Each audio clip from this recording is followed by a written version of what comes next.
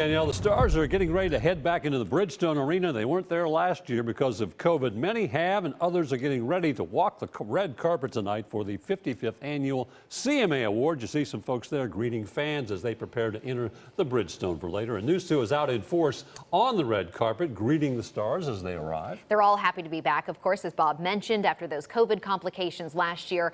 News 2's Stephanie Langston is live tonight at Bridgestone ahead of country music's biggest night. Steph, how is the red carpet this year? I can imagine there's a lot of excitement. Well, it feels good to be home. Let's put it that way. The red carpet really just got going. It opened up about 10 minutes ago, so we're really starting to see the Stars come in. And now we are with the reigning musician of the year, Jenee Fleenor here. Hello, it's so good to see you again in person. Oh my gosh, I know.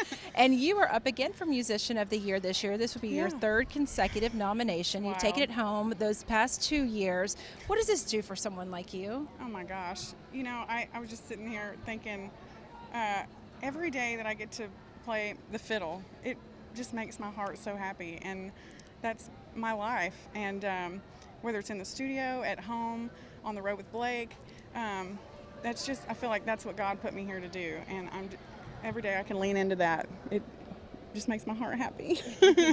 Yeah, she's been out with Blake. Also, you play on Carly Pierce's album that's up for Album of the Year this year, 29. Yeah. So that's got to be exciting for you. You got to be secretly kind of rooting for her. Oh, yeah. Carly, I remember playing on some Carly demos years ago, and I was like, this is a girl to watch out for. And then, you know, this record came along, and I was so excited. I don't know that she'd had fiddle on her records before, so I was really excited to get that call.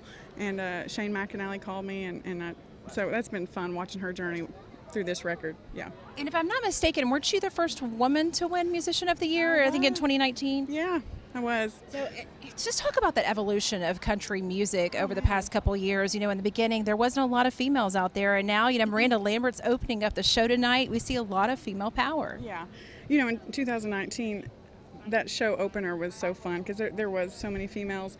You know, I get a lot of messages on Instagram from female, specifically fiddle players, but just musicians, and encouraging them along the way. And you know, I was really lucky. I didn't get many people giving me a hard time, but sometimes you just do in bands because we work with a bunch of hairy-legged boys. But but you know, I just try to encourage them and tell them to keep doing what they're doing, and you know, I'm just very fortunate to do what I do.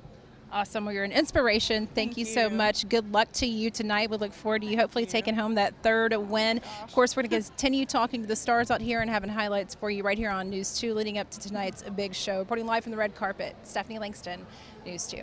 Thank you, Stephanie. You ladies look beautiful tonight. Well, make sure to stay with News 2 all night for coverage of the CMA Awards. We kick things off with a red carpet special at 6:30, and then stay with us for the awards at 7. And then join us late for our after party special after News 2 at 10. That starts at 10:35.